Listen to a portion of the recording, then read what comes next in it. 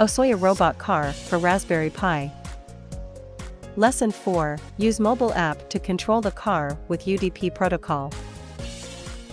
In this lesson, we will teach you how to use mobile app to control robot car through UDP protocol. Step 1, hardware installation. You must complete line tracking robot car and obstacle avoidance robot car before you continue on with this lesson. Step 2, run app, control robot car program. Open your phone and search keywords OSOYOO IoT UDP in Google Play or Apple App Store. You will find a red icon app. Download this app and then install it. Put the robot car on the ground and turn on it. Please make sure your car have completed all steps of basic movement project.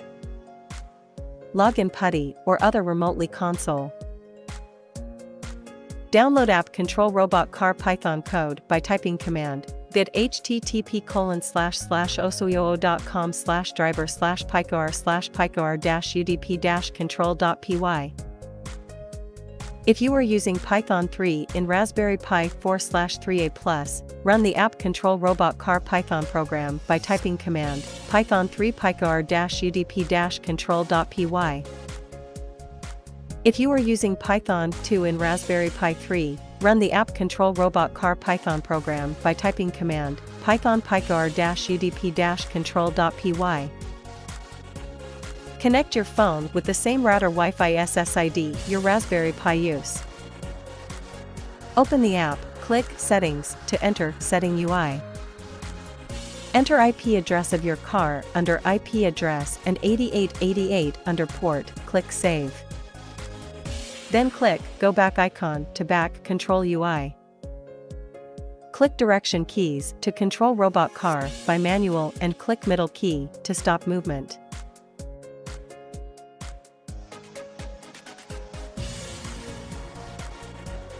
Click F7 key to control robot car by moving along black track.